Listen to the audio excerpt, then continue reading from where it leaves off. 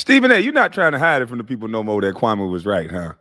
That you are designed to destroy black males' contracts and that white folks pay you a lot of money and they listen to the bullshit that you say out of your mouth. Why is the Nets organization wrong for what they did? They allow Bradley Beal to come in there and play. Tell me why Kyrie is being singled out so much. Why Kyrie? Is it because he's a notable superstar and he always, whether you like it or not, Kyrie Irving is an individual man.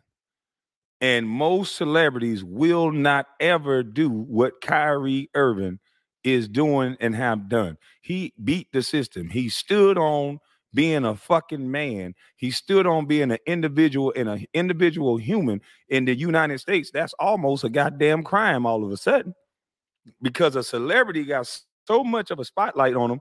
They sick little pit bull, because you damn sure look like a pit bull. They sick little, and what the fuck is up with that little mustache? Never fuck it. But anyway, they send little pit bull, little some bitches like you with a mic and a loud mouth that's effeminate, and they listen to this bullshit that you're saying. And I push back on that. Kyrie Irving is a fucking American hero, in my opinion. He needs to have a goddamn parade and all this like Kyle Rittenhouse had. This man stood on the side. He stood up. Everybody always talk about what a celebrity needs to do. And then a celebrity does said thing and there's no support for him. This man lost millions of dollars. And you know what the average person says? Well, it don't matter. He got more money. You don't know what the fuck he got. You don't know what the banking system and people are doing to his money.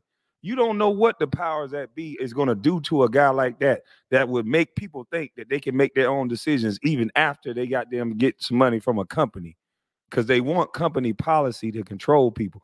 I said it from the beginning, but I think you guys are starting to see. It's going to be company policy, every goddamn thing. You got Stephen A. getting up here talking about mandating masks. He's not done yet. He's not done. Let the company man